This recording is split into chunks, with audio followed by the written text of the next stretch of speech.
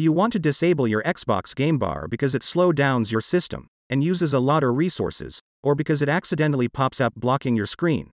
Then watch this tutorial to learn how to disable your Xbox Game Bar in Windows 11 and Windows 10. First open the Start menu, then open your settings.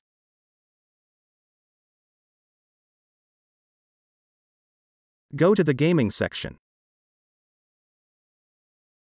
Click on Xbox Game Bar. In Open Xbox Game Bar using this button on a controller, select Off.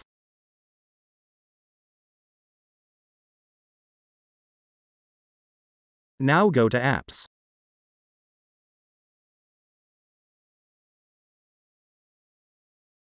Open the Apps and Features option.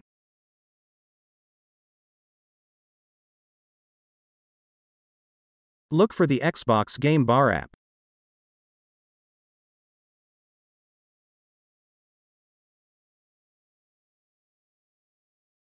Click on the little dots and select Advanced Options.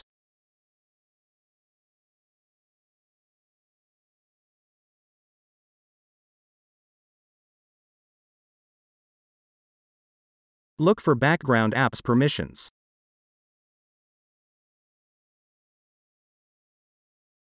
Expand the drop-down menu and select Never.